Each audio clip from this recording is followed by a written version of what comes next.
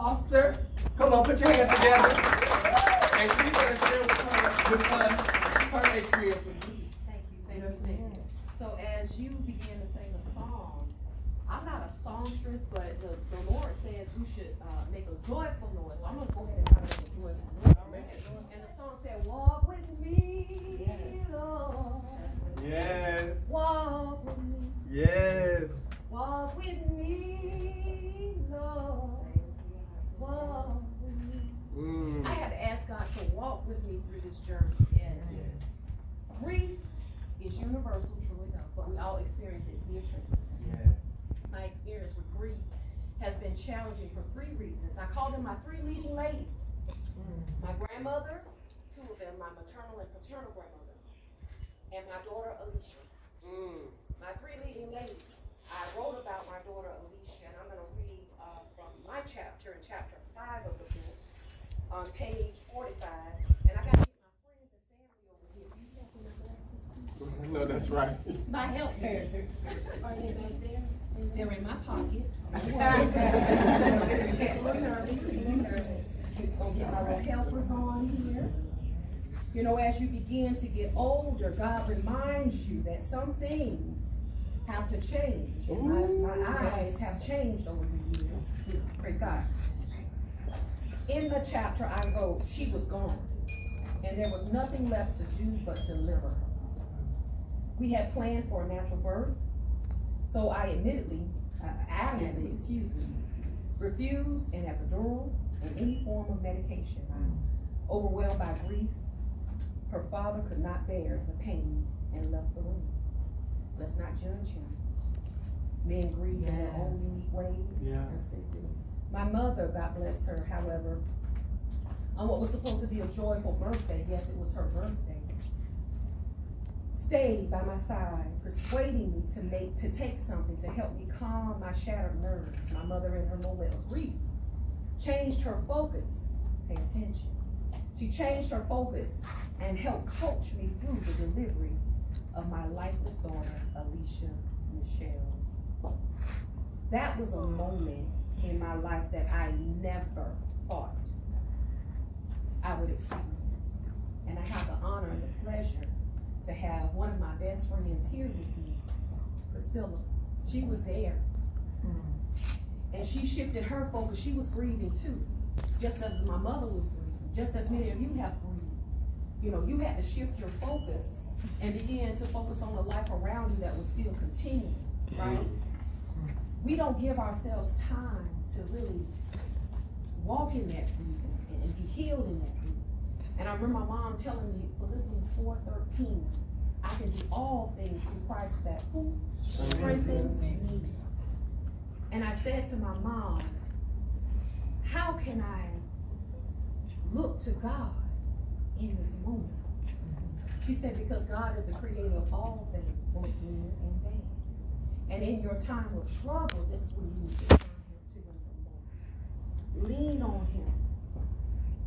Lean not to your own understanding, but lean on him. So as I began to wrestle with that experience in my life, the way I came into this project, this beautiful, wonderful, beautiful woman, she is a woman of God before she is a publisher. I'm just going to let y'all know that. Say that. So she reached out to me about this project. She had already interviewed these beautiful ladies, and I had given a testimony about the loss of my daughter. I had not talked about her loss in over 25 years. I walked and carried that grief for 25 years. I blamed myself for 25 years because I thought it was my fault. No, God said it was just her time. And I had to come into that realization.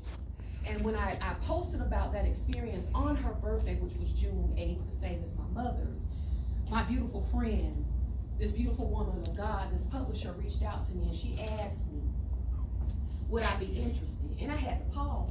And she said one thing that I knew this was God-led, but she said, well, pray about it first. And I did. And God gave me the instructions to say yes. And I'm so grateful for that moment, because it allowed me to come full circle. Because not every day was a good day writing this book. Not every day was an amazing day that, oh my gosh, I did it. You know, we say we celebrate. I was kind of torn a little bit. It's like, how are you celebrating grief? And I'm going to tell you how in just a moment. I was torn in trying to understand how I needed to move forward and tell this story. And God had to give it to me in a different way. It's not about you. He said I had to bring you through it. So you had a personal experience to help somebody else through. So, you know, I can reach back and bring someone that has experienced this type of grief along the way.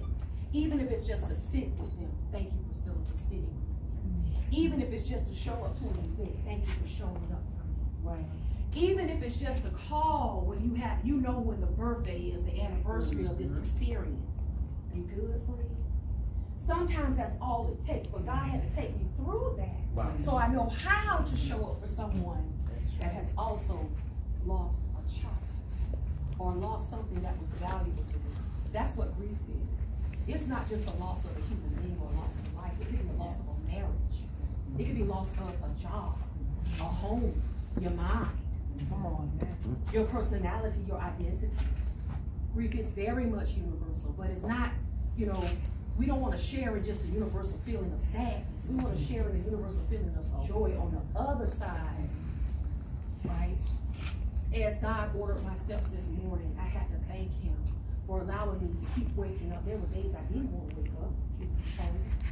I wanted this grief to end. So that meant if the grief ended, then I would end. Those were my true thoughts. But I thank God. God kept saying, no, get up, Tricia. Time to go to work. Time to feed the family. Time to do this. Wow. He kept waking me up. And so I kept taking another step into each day. I took another step the next day. And before I know it, I'm standing before you guys. So God ordered my steps to this moment, and I'm appreciative of it. Thank you, Portia, for the opportunity. Ladies, I have read this book. I have cried with you. I didn't sit down with you when you wrote this book, but I cried with you as I read your stories. And I love you, and I appreciate y'all for being so brave in sharing your stories. But I appreciate you the most for still waking up and stepping into your day and showing up for yourselves. Looking at what is still here with you, what you still can reach for. Like you said, God gives us vision. He gave y'all a vision. That's why y'all here today. Thank you guys for showing up for us and supporting us. If it wasn't for you and your quiet standing next to us, because I'm sure y'all showed up because one of these authors encouraged you to, right?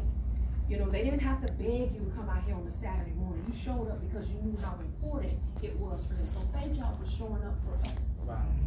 Thank you. And thank you, Malcolm. Thank you, everybody. Amen.